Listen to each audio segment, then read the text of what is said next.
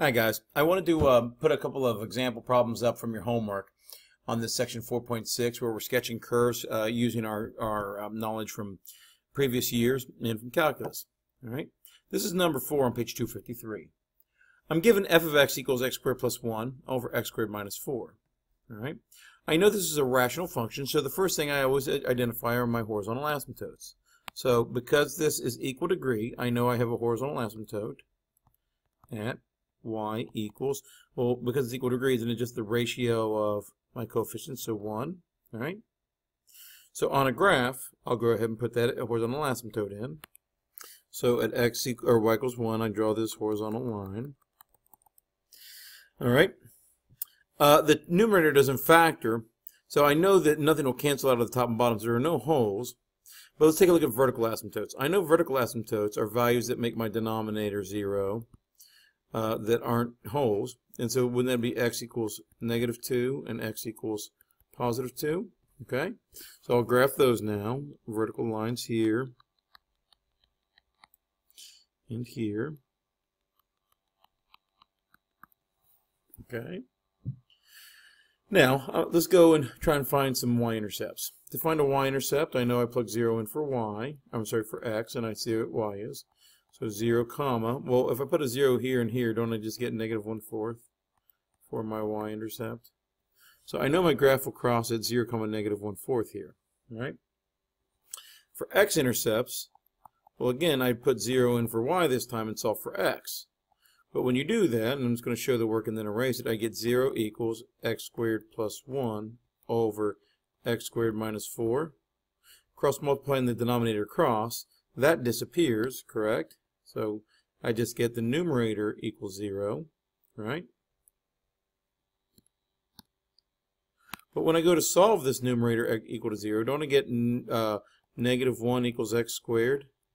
And when I square root, wouldn't that become an imaginary value? So because of that, I realize there are no x-intercepts, right? So I know I won't be crossing this x-axis anywhere, right? So now I've done my horizontal asymptotes, my vertical asymptotes, my y-intercept, and my x-intercepts. I've got to go now to the calculus portion of this.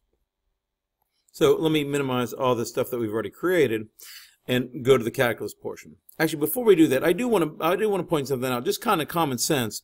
Since I didn't have any x-intercepts, if I go look at this graph over here, I know that this curve cannot touch this x-axis anywhere.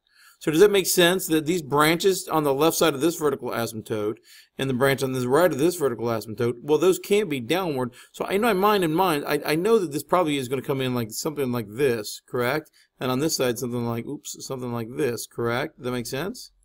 And probably in the middle, since I can't go above that x-axis, it's probably going to be like some kind of parabolic looking middle here, right? Since I'm not allowed to have an x-intercept. But now let's find out using calculus. All right, so the first thing I need to do is find the derivative of my original function. So let's go do that now.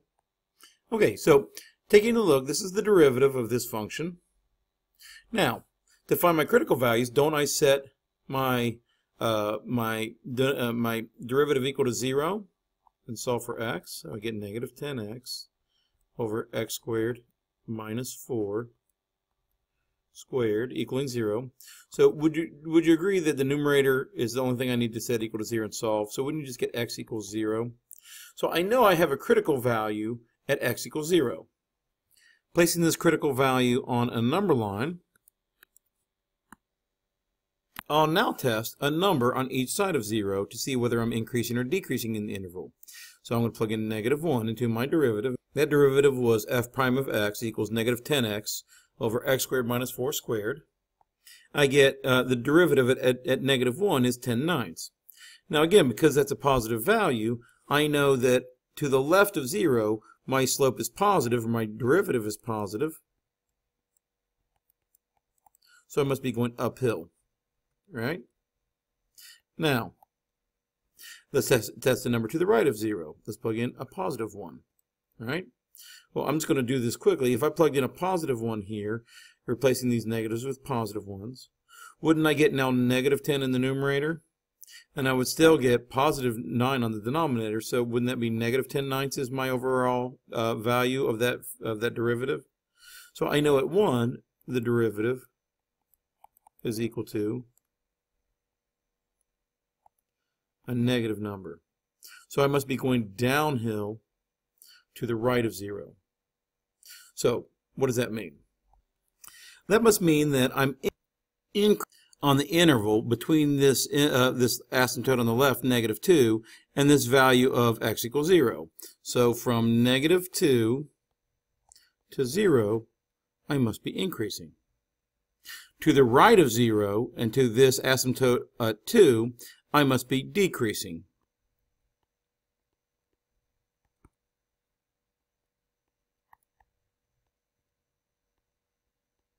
Okay?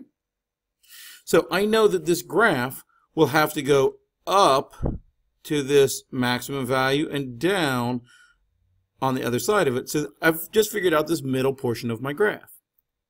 Now I've got to come over to the branch on the left side of this vertical asymptote. Okay? Now, although -2 isn't a critical value, I know that I have to have some type of function on this side. It's either going to be going up like this or down like this. All right?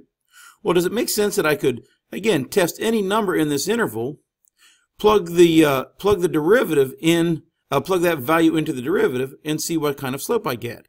If I get a positive slope, I must be increasing on that interval. And if I get a negative value on this interval for the derivative, I must be decreasing on the interval. So let's take a look. If I evaluate the derivative at, say, -3, what kind of slope do I get?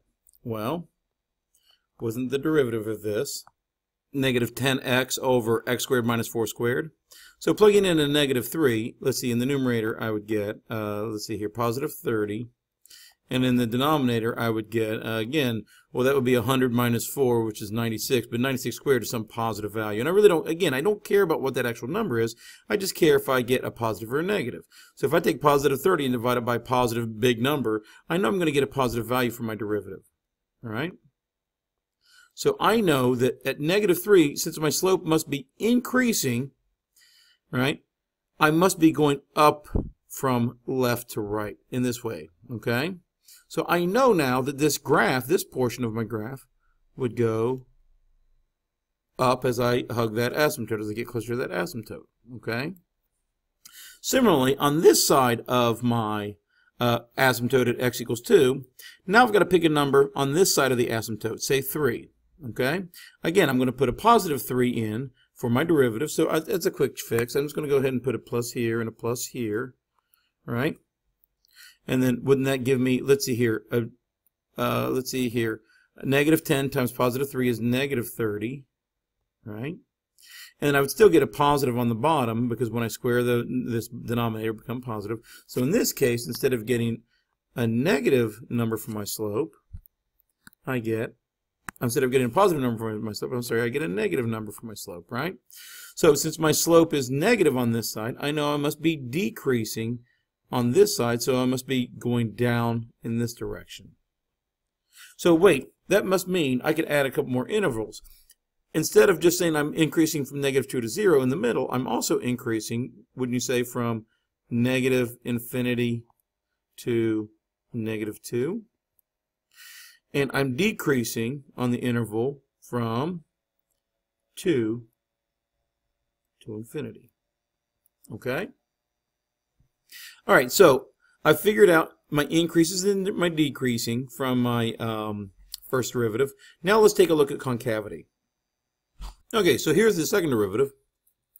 Now, again, to find my points of inflection, I would set this derivative equal to the second derivative equal to 0.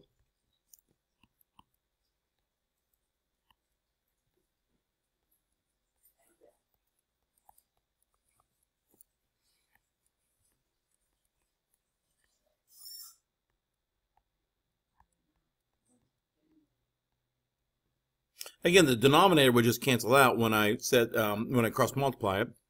But again, let it make sense, guys. If I subtracted the 40, divided by 30, and then square rooted, I know I would be square rooting a -30 over 40. And when you do that, that's imaginary. So does it make sense there will be no points of inflection on this graph? Again, there will be no place where concavity changes. So now I need to use my asymptotes again, x equals -2 and x equals 2, to test the concavity for the branches in the left, in the middle, and on the right. Okay? So let's do that. Plugging in a number to the left of -2 into the second derivative, say -3. Let's see here. I know I would get, let's see here, f double prime would equal at -3. Let's see, 30 times -3 squared plus 40 over -3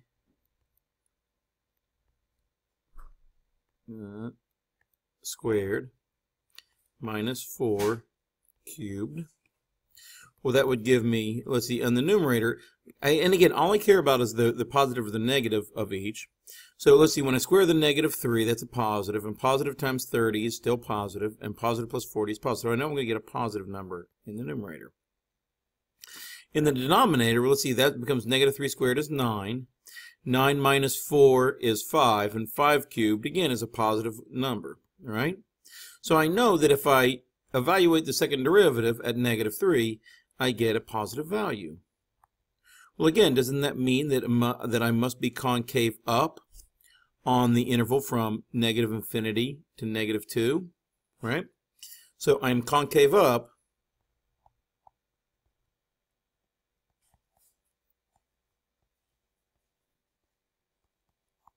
from, let's see, let's erase this, -infinity to -2. All right?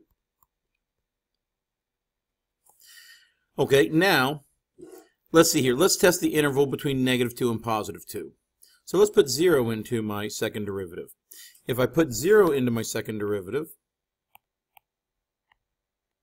I would simply get, well, let's see here. On the numerator, 0 squared is 0, and 0 times 30 is 0, and 0 plus 40 is 40.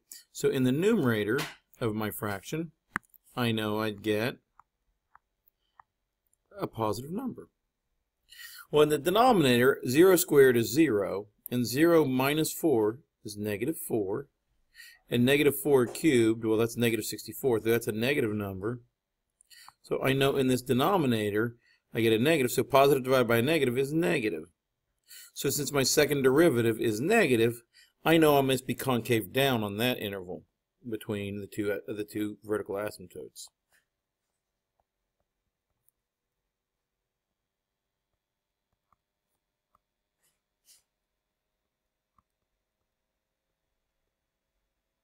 And then lastly, picking a number in the interval to the right of 2, say again 3, and plugging that number in, let's see what I get. Plugging in a 3, to my second derivative, I get a 3 here and a 3 here. And again, I think, as you can see, I'm going to get a positive in the numerator, a positive in the denominator. So my overall second derivative is positive when x equals 3. Well, again, because that's positive, that must mean I'm concave up on the interval from 2 to infinity. All right, so let's fill in here. I can add in that I'm concave up on the interval of 2 to infinity. Okay, and so I've done all my concavity there, right? And that's pretty much everything that we can figure out about this graph. And again, as you can see, this is what the graph looks like. All right, just to measure. Let's see what the graph of this looks like on a calculator. This is the graph of that. Oh, and again, as you can see, that's pretty good on compared to the graph that I just got by hand. Okay. All right. I hope this helps. Talk to you later.